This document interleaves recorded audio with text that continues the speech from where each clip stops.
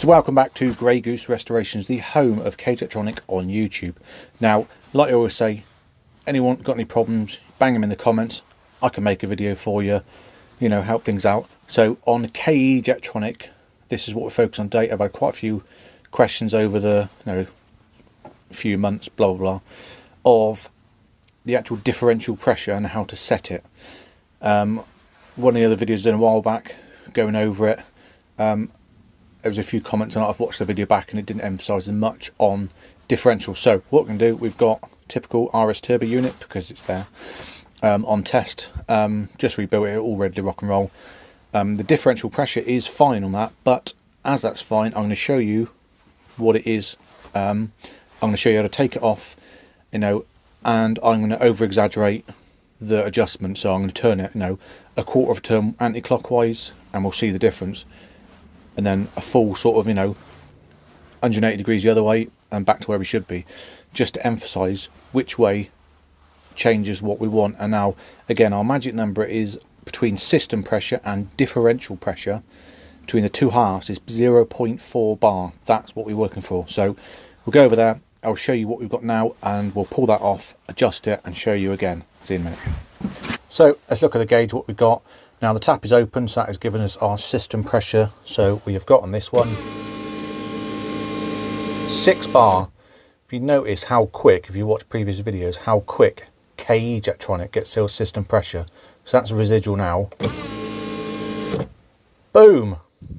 That's because the fuel pressure actually goes straight through the fuel distributor to the pressure regulator before it gets there. And now we'll do, close the tap. Now we're looking at differential pressure. Slightly slower.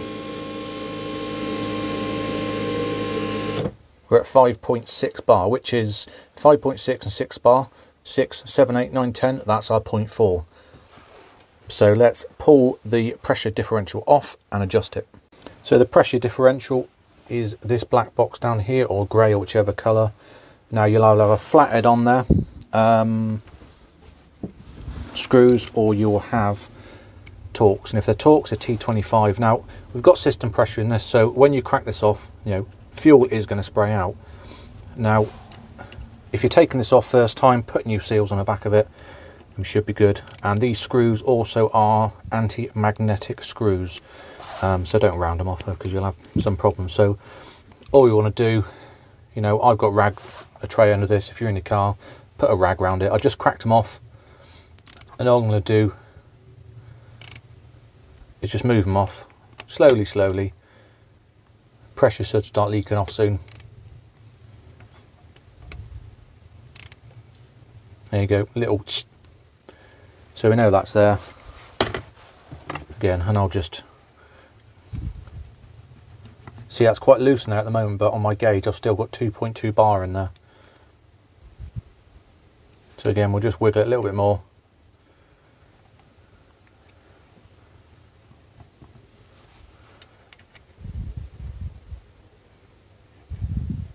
Again, I'm using a calibrated test fluid, so if this sprays everywhere, it's not exactly flammable.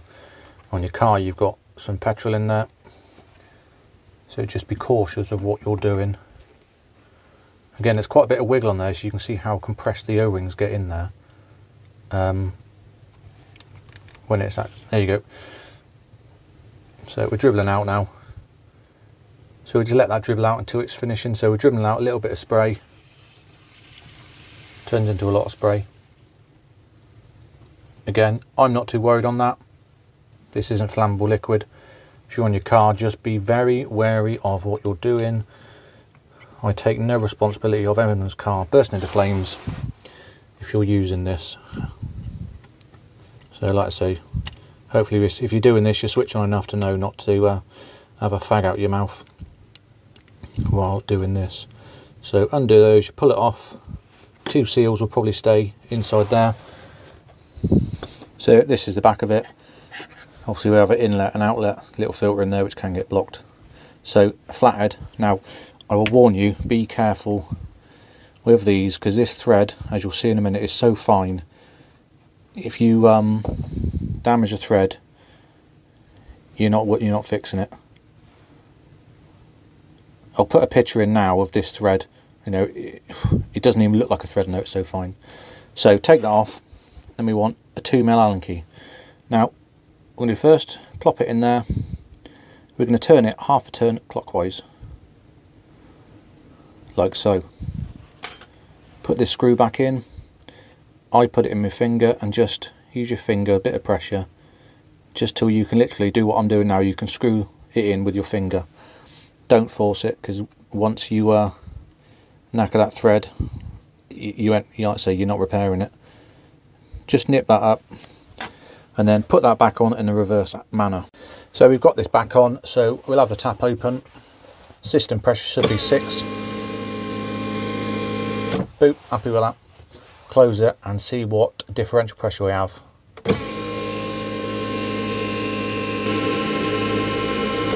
5.4 bar. So we've turned it in clockwise half a turn, and we have dropped 0.2 bar of differential pressure. So now we're at 0.6 bar differential pressure, which we don't want. So now what we can do is take it off again and turn it 180 degrees and check it again.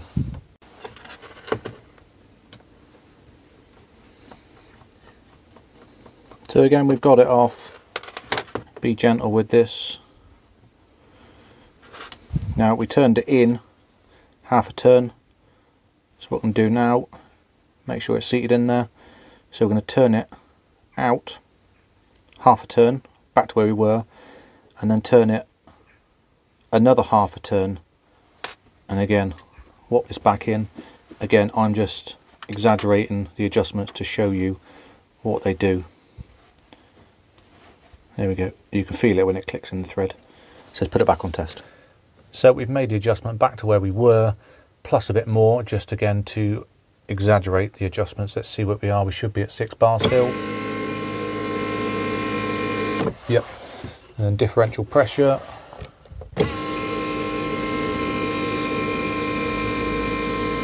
0.7. So we've adjusted it, like I say, and we're at 5.7 bar and 6 bar system pressure. So we're at 0.3 bar differential pressure, which is, I mean, yeah, the system probably worked, but to be it perfect, you want 0.4 bar. So we'll just take it off again, we'll readjust it and get it back where we should be. So we've adjusted it back to where it should be. So again, we'll check our system pressure. 6 bar, happy with that. Differential pressure. 5.6, 6, 7, 8, 9, 10. There is our 0.4. 0.4 is a magic number because that is the perfect split between them, that which then allows all the DPR, when it gets its inputs from the car, to do what it should do.